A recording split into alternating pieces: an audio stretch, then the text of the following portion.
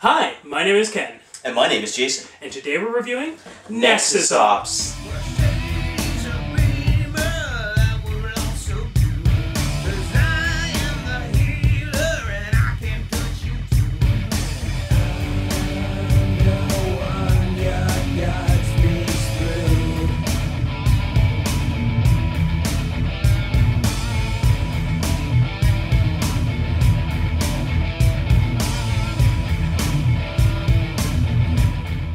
Nexus Ops was published in 2005 by Avalon Hill.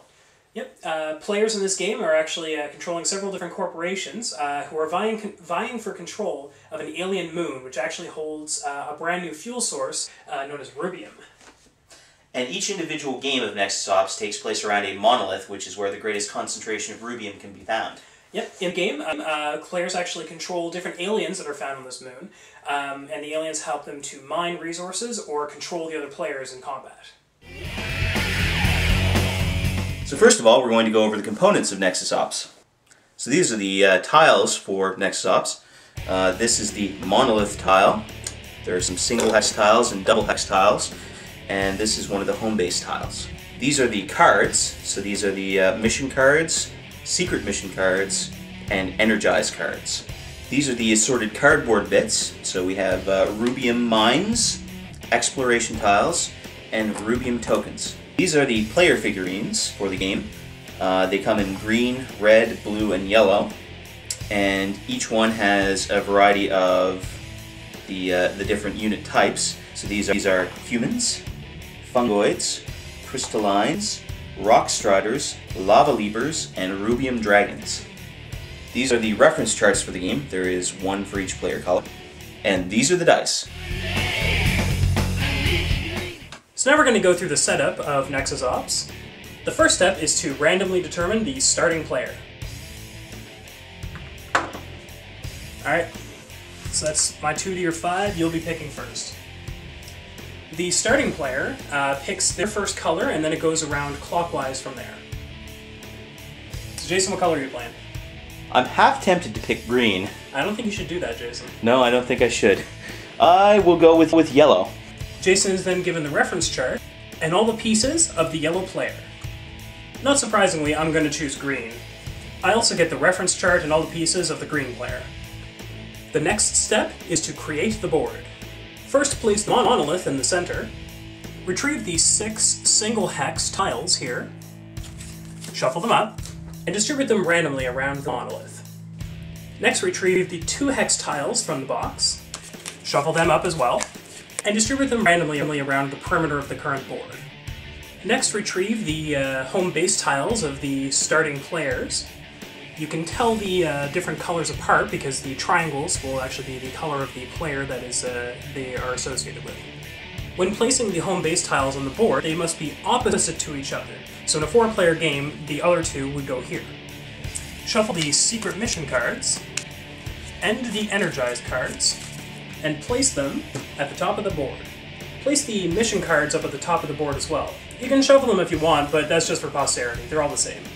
Retrieve the square exploration tiles, shuffle them up a little bit, face down of course, and place them on every empty tile except for the home base tiles of the starting players and the monolith, like such. Next, place the mining markers, the rubium tokens, and the dice near the board so that all players can reach them. Next, distribute the starting amount of rubium to all players. The starting player gets 8 rubium, and each subsequent player will get 3 more. The second player will get 11, and if we had a 3rd and 4th players, they would get 14 and 17 respectively. And now you are ready to play. There are 6 phases to a turn. First of all is deploy, then move, explore, fight, income, and draw. During the deploy step, players may actually purchase units according to the rubium cost listed on the reference sheet. Purchased units can be placed on any of the player's home base tiles. Next comes the move phase. During the move phase, each unit can move 1 hex unless otherwise noted on the reference chart. Once a unit enters a hex containing enemy units, its movement must end immediately. There are certain tiles around the board, in particular the lava tiles and the monolith tile, that certain units cannot access. The units are actually pictured on the tiles themselves, and they are listed on the reference chart. And finally, if your unit begins its turn in the same space as enemy units, it can still move, but it must end its move in a space you control or an empty space. It can't move from one contested area into another contested area. During the explore phase, if any of your units are on a hex with a face-down exploration marker, you flip that marker over. If it shows a picture of a unit, place one unit of that type in your color on that hex. If it shows a mine icon, place one of that type of mine on the hex as well. And finally, remove the exploration tile. Next is the fight phase. During the fight phase, you conduct one round of combat in each contested hex, and that's each hex with units from more than one player. If there are more than 2 players with units in a hex, then you must choose one of those players as your opponent. Units attack in the order shown on the reference chart, starting at the right-hand side and ending at the left-hand side. Each player's units of that type actually attack simultaneously. For each unit of that type, you would roll 1 die, and if you achieve that unit's hit rating or higher, then the opponent must take one casualty of their choice. You are considered to have won the battle if you destroy all of the enemy units, and you lose the battle if all of your units are destroyed. In addition, if you lose a battle during another player's turn, you may draw 1 energized card. After the fight phase comes the income phase. During the income phase, you receive the amount of rubium listed on each mine tile, which is in a hex you control, which means there are no enemy units there, and that you have a human, fungoid, or crystalline in. Then finally is the draw phase. During the draw phase, you draw 1 secret mission card, and if you control the monolith, meaning you have units there and no one else does, you also draw 2 energized cards. Now if you control a rubium dragon, at the end of your movement phase, you can actually have it breathe into an adjoining hex. If you wish to do this, simply announce the target hex and roll a die. If you get a 4 or higher, you choose a player with units in that hex, and that player must remove a unit from the hex. This is not considered to be a battle, however, so no energized cards that may be played before, during, or after a battle can be used. Energized cards can be gained in 2 ways. You gain 1 whenever you lose a battle during another player's turn, and you gain 2 if you control the monolith during your draw phase. The discard pile is actually reshuffled if you run out, so you will never run out of energized cards. And all energized cards will say when it can be played and what its effect is. And any energized card that says start of turn must be played during the deploy phase. Some of the energized cards will also be battle energized cards. They will specifically say battle on them, and they will have red text.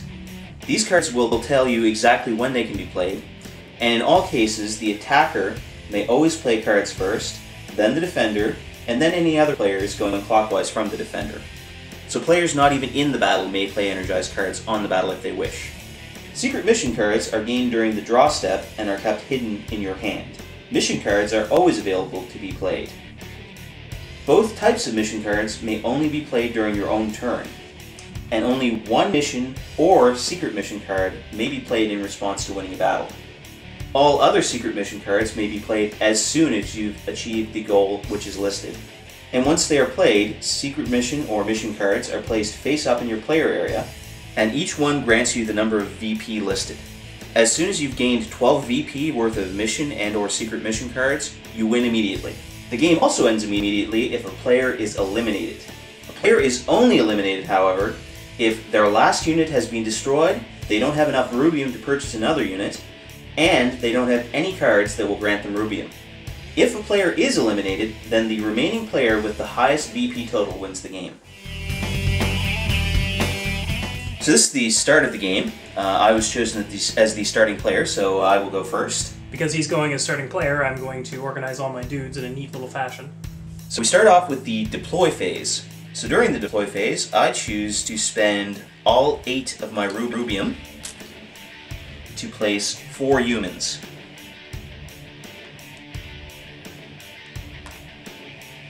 Which I place on the hexes of my base. Next is the movement phase, and I choose to move 1 of my pieces into this tile. Next we do the exploration phase, so I flip over this tile. It shows a 2 rubium mine, So I place a 2-mine there and remove the exploration tile from the game. There are no battles right now because I'm the only person with units on the board. Next I gain my income, so I have 1 human on all 4 of these spaces, meaning that I gain 9 rubium altogether. Finally, during the draw step, I draw 1 secret mission card, and then my turn is over. Alright, now it's time for Zyborg Technologies. First, I get to purchase units.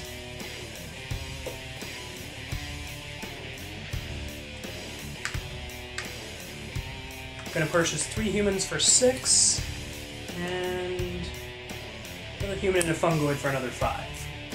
During the movement step, I move this human here, and this fungoid here. For the exploration step, I reveal this tile. I receive a crystalline and a 1-point mine. I remove this tile, and let's see what my fungoid found.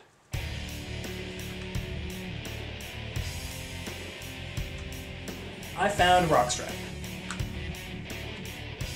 There are still no battles going on because this is just the first round of the game. And now I gain rubium for each mine I control, for a total of 8 rubium. Finally, I draw a secret mission card, and it's Jason's turn again. So a few more turns in now, and it is the start of my turn. So at the start of my turn, I'm going to play a few energized cards that I've collected. So first of all, I play Scattered Rubium, which gains me 1 rubium for each space I control outside of my home base, which at this point is 5. Next, I play Crystal Cloud, which allows me to destroy 1 fungoid, so... No! And I also play Forced March, which allows me to choose 2 of my units that can move 1 extra space this turn. Well, first of all, I'm going to buy a Rubium Dragon. Yeah, I saw that coming. And, with the other 3, I'll get a Crystalline, yes. And then 2 units to bolster my mines. So next is move units. I choose to move my Rubium Dragon 2 using Forced March. And I choose to move this crystalline an extra movement as well.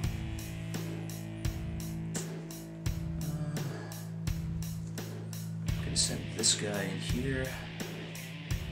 I'll move this guy. He's moving up. And I think that's going to be it for my movement. Alright. So at the end of my movement phase, I choose to breathe with my Rubium Dragon. Oh! And he is going to breathe into the monolith. No! So I roll the die. Unfortunately, I did not get a 4 or higher, so nothing happens. Oh, good. Kenny is safe for 1 more turn. We'll see about that. Yes, we will. So next is the exploration phase. So I gain a 1 mine and a fungoid here.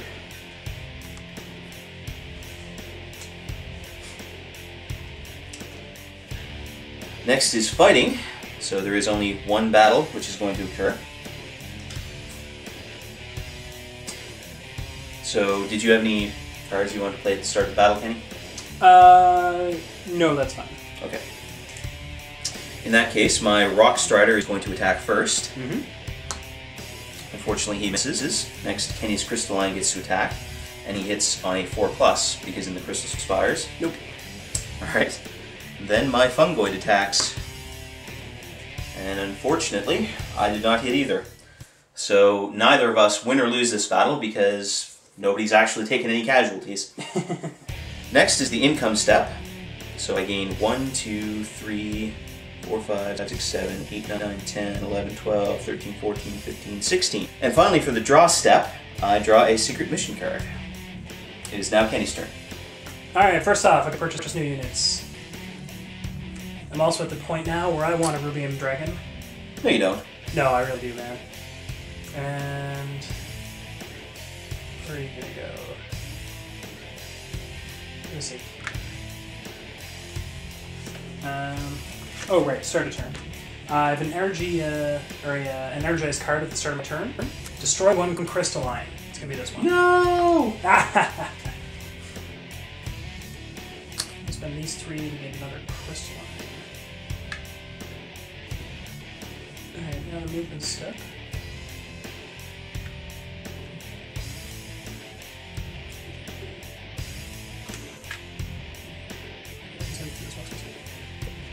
On this side.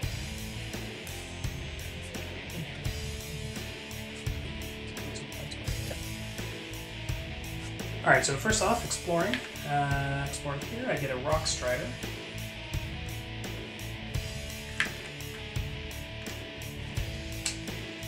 And exploring here,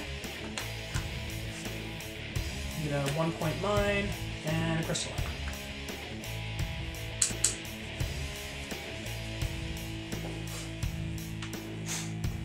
Alright, resolving combats. I'm going to resolve combats here first. Okay. So, crystalline on crystalline. And...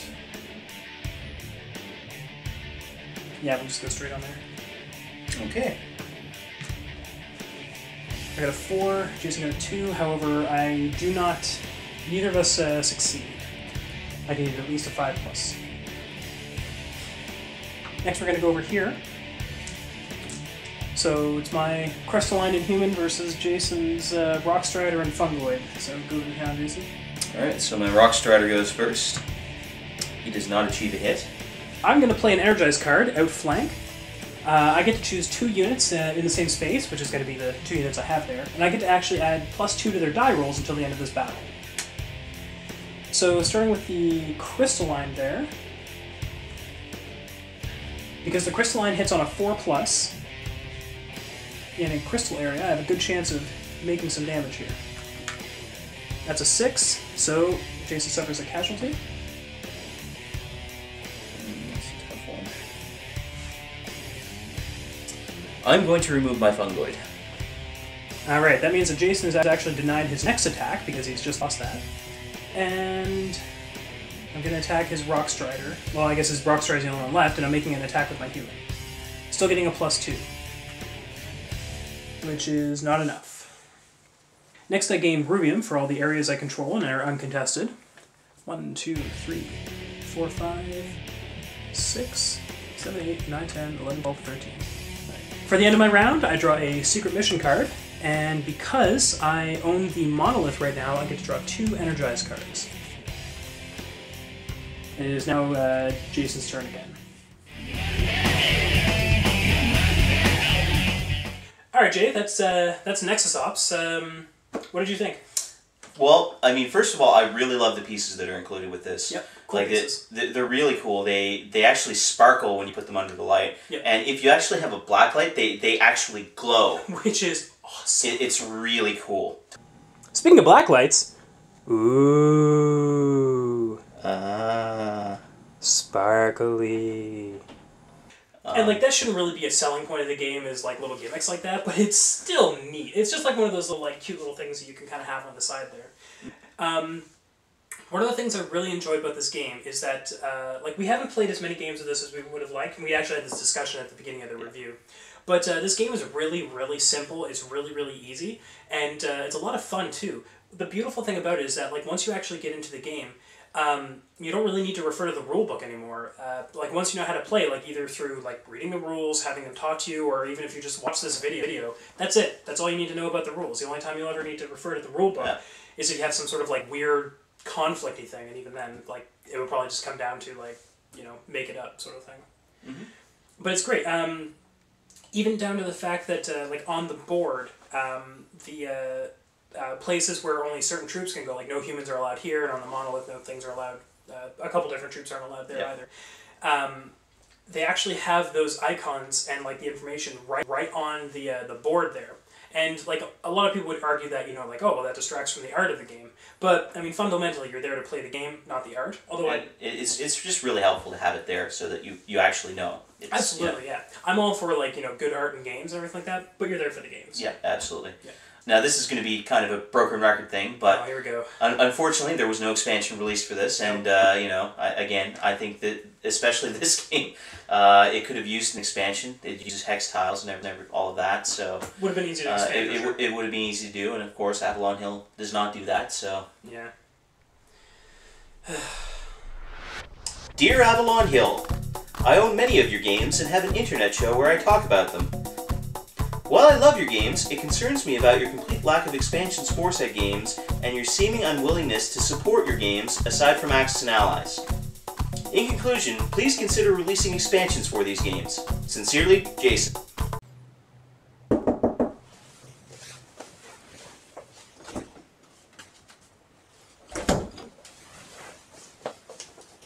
Dear valued customer, we appreciate your concern for our lack of expansions. However, you have to remember that our prime was before the age of board games that we are in now. Asking for an expansion for these games would be like asking for an expansion for Monopoly, or like Scrabble. Besides, most of our funding is redirected into Magic the Gathering and Dungeons & Dragons. Sincerely, Avalon Hill. P.S. Have you tried our new Axis and Allies Atlantis edition? It's pretty awesome!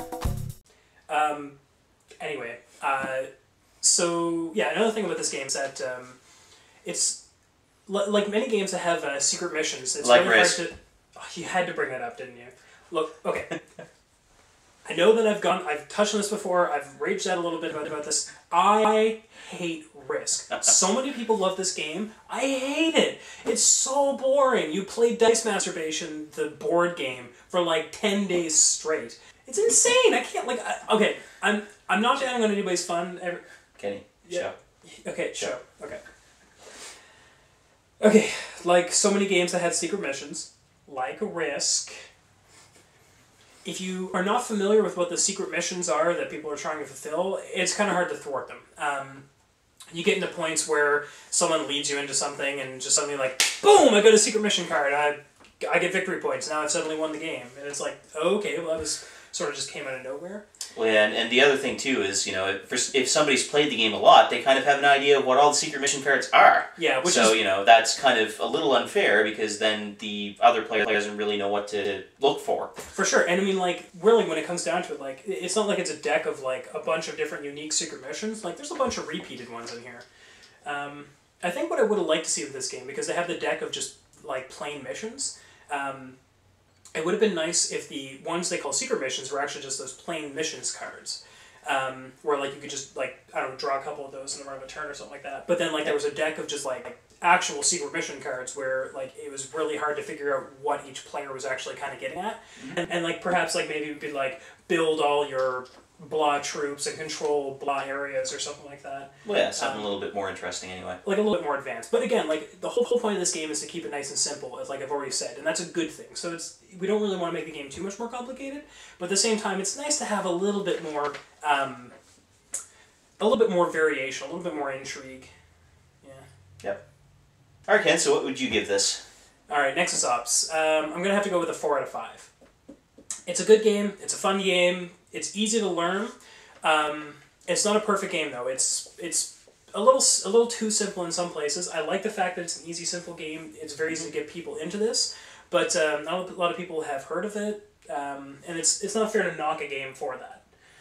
But at the same time, I like that just kind of reflects back on Avalon Hill. Overall, though, I like what they were doing with this game. I can kind of see that they were sort of trying to make a nice little blend between, Settlers of Catan and StarCraft. So I think that they did a good job in doing that, but it's still just a little too vanilla for my taste. I would like it to be just a little bigger, maybe a little, the options for having it be a little bit more complicated, a little bit more intricate. What are you thinking, Jason? I'd also give it a 4 out of 5. Yeah. I mean, I do really like the game. It's a good game. No, it's a nice, quick, and simple game. For sure. But, again, Avalon Hill doesn't really support it anymore. It's relatively hard to find in most gaming stores. This is another thing, too. It's pretty hard to find a fun game. So, it just loses a point in my books there. Mm-hmm. Well, that's going to give us a grand total of 8 meeples.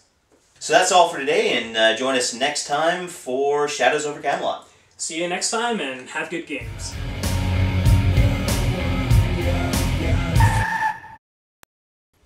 Hi, my name is Ken. And my name is Jason. And today we're reviewing BoardGasm! Wait a second, Jason. BoardGasm isn't a game. Sure it is. It's a lot of games. Ah, you're right. BoardGasm is actually a day for new and veteran gamers to meet together and play games. If you're local to the Halifax area or looking to hang out with some people who are looking to play some board games, you can join us at the Dallas Student Union Building on July 16th from 12 to 9. Registration at the door will be $10, and if you pre-register through our website, it is only $8. And if you're a member of the Nova Scotia Board Gaming Society, you get $1 off of the entry to all events, which includes this one. As always, we are also looking for some volunteers to run board games at BG, so if you're interested, please contact us. That's right, and if you want to join the Nova Scotia Board Gaming Society, you can do that online, or we'll actually be accepting new memberships at the BoardGasm event on July 16th. For more information on any of this, please check out www.boardgasm.org.